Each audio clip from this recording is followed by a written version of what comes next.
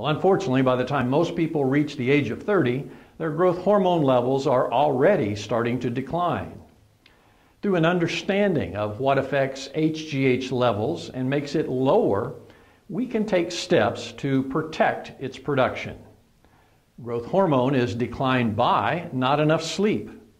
Most of the daily HGH production occurs during periods of deep, slow-wave sleep. So getting proper sleep is crucial to improving HGH levels.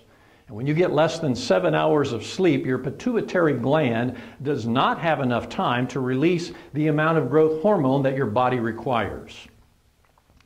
Too much stress. It is often said that people with much stress get sick more frequently than those with low levels of stress. That is in part due to stress increasing the level of cortisol in the blood, which is a hormone that inhibits growth hormone production.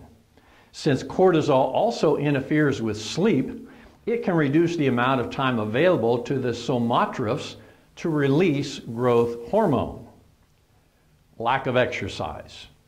As important as sleep is at night, exercise is during the day. Intensive exercise can stimulate the daytime pulsatile burst of HGH. Poor dietary choices. Constant eating throughout the day can prevent HGH secretion.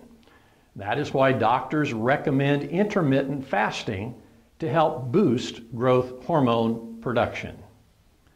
Sugar.